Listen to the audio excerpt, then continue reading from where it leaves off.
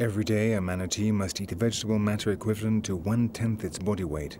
That is, between 40 and 70 kilos, the equivalent of eating 200 lettuces a day.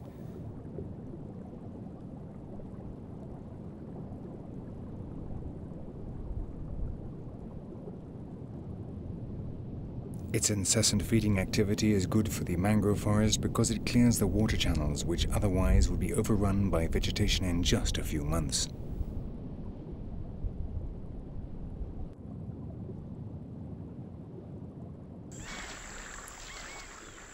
These peaceful sirenias spend their lives in the water, periodically coming out to breathe.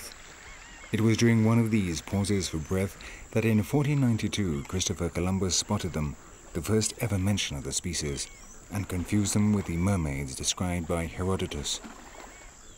Today the mermaids are disappearing.